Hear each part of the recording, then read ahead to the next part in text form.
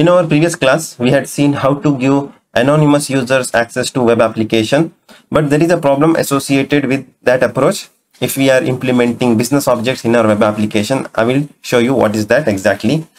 Suppose I'm clicking on this live URL and clicking on the web app. This will open up a new browser window and we'll get the web page details. Now same thing, I will try in different browser where I have not logged into my IDCS user. So let me try it in Google Chrome, clicking on enter. As we have provided anonymous access to use the web page, it is loading the web page. But as soon as it tries to access the business object, we are getting an option to log in because we are not yet provided access to anonymous users for the business object. Now let's check how to do that.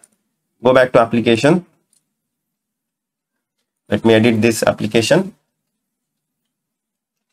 So first thing you need to make sure is click on this options over here or the home button and select settings. Here you have to make sure you have allow only secure applications to be created turned off. I have turned off this one. Let me go back now. Let me open the application. So next thing you have to make sure is go to business objects. Select department business object. As of now, we don't have department business objects consumed in the web page, but still we'll try to allow anonymous access. Go to security.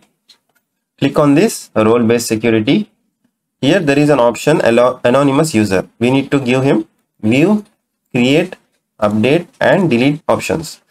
Go back to employee business object. Go to security. Click on this access. Provide view, create, update and delete access to anonymous user. Go to location. In real life scenario, you won't have access for creating, updating, deleting. Only view access is there. So because of the view access, you will be able to view the catalogs in the e-commerce website even if you don't have create, update, delete. So this will be basically right placing the order and checking out. So these options will be only available if we log in. Only view option we can provide to the anonymous user. But as of now, I am enabling all the accesses to the anonymous user.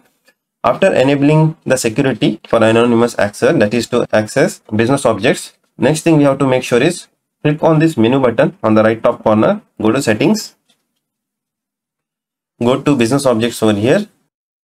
Under security, there is an option to allow anonymous access to business objects, describe endpoints. Once done, we can stage and publish the application. In order to do that, we can do right away from this option as well. Go to menu, click on stage. From here, we can select populate stage with development data. Click on stage. We can publish right away from here. Publish. So this is another way how you can publish the application right from the designer. I want to replace live with stage data. Click on publish. In my case, stage and live data are one and the same because we didn't insert any details from the live URL to business objects. Okay, let's now verify.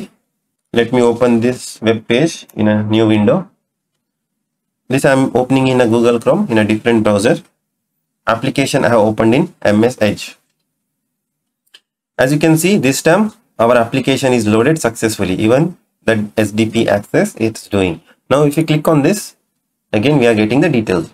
This time we have view, update, delete and insert access for anonymous users allowed from the business object. Because of that, this table is getting populated from the business object. So we are seeing all those details populated.